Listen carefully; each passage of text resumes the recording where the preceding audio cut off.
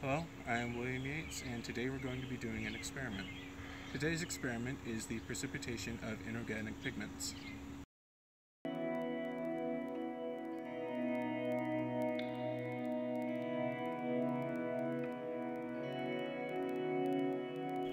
For today's experiment, we're going to be taking several safety precautions. We're going to be wearing gloves to protect our skin and goggles to protect our eyes.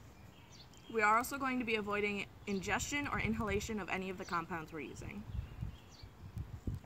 We've also secured our hair, and we're doing this experiment under the supervision of a trained professional. So we are going to be dissolving ferric chloride and potassium ferrocyanide in water in these small test tubes here.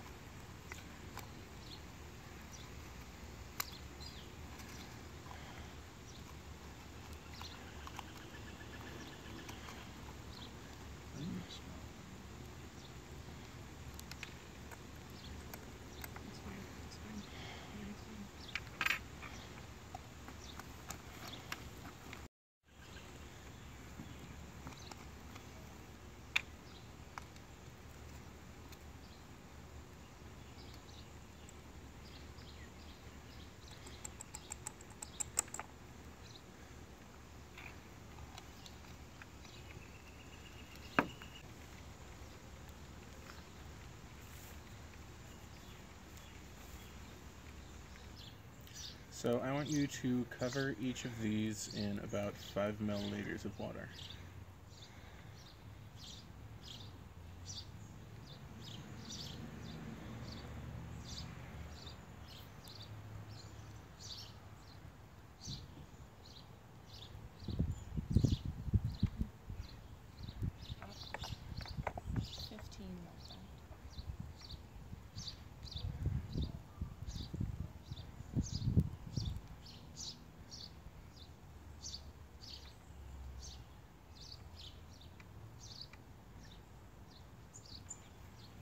And then next we're going to put in the stoppers.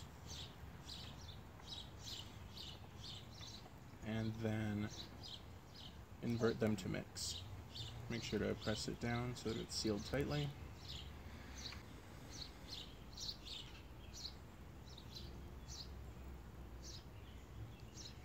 So what do you notice about the ferric chloride solution? The ferric chloride solution has dissolved into a yellow-orange color, much like the color of the crystals. And what do you notice about the potassium ferrocyanide solution? The potassium ferrocyanide solution has created a limey yellow color as it dissolved. And the crystals were originally Red. So what we're going to do is decant both of these into the larger test tube.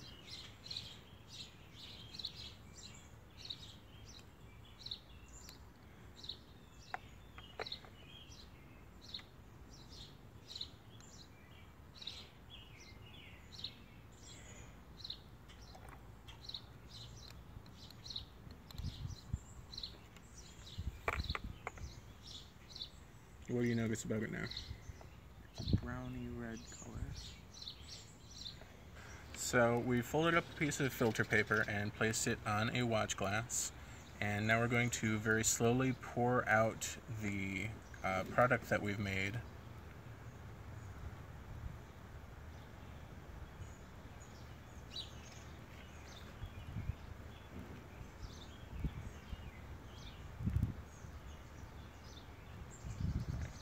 That's good.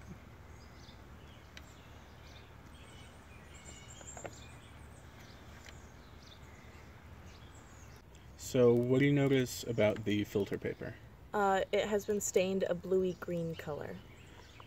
So the pigment that we've made is called Prussian blue, and it's an insoluble blue compound that was used in the past to make blue paint and other blue stains and dyes.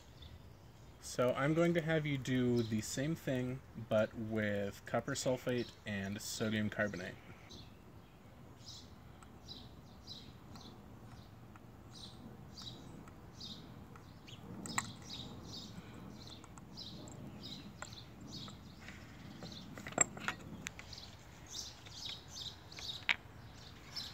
And that one is the sodium carbonate.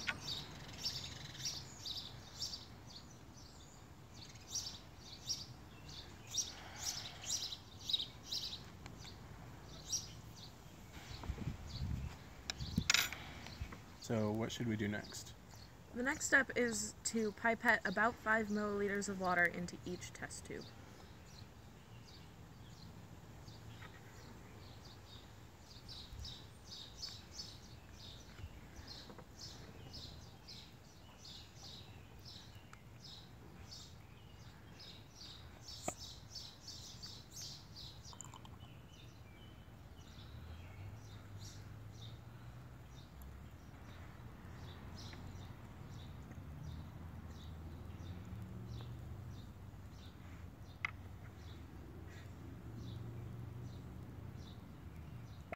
So what's the next step? We are going to put the rubber stoppers into the test tubes and invert them to dissolve.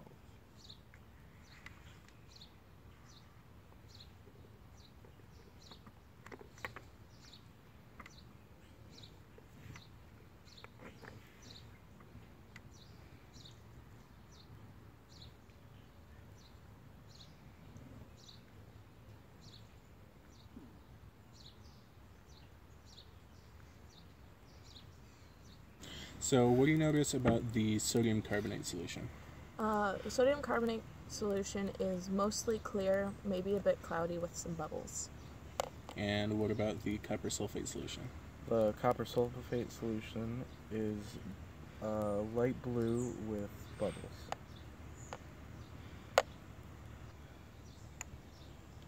So now you're pouring it out, being careful not to dump in that copper sulfate crystal.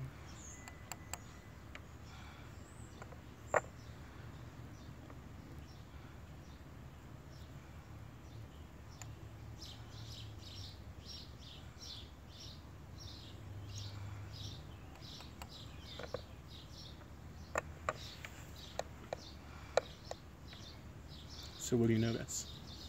It's an opaque blue solution.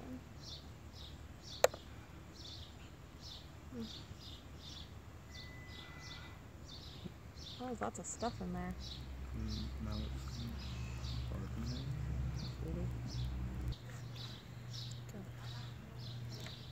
So now you are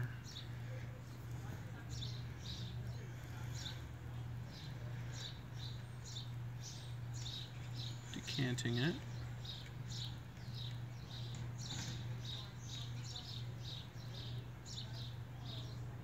This one's probably less likely to go anywhere than the other one. There we go. So what do you notice about what we've made here? It is very thick and very blue. And it's precipitate, so what state of matter is that?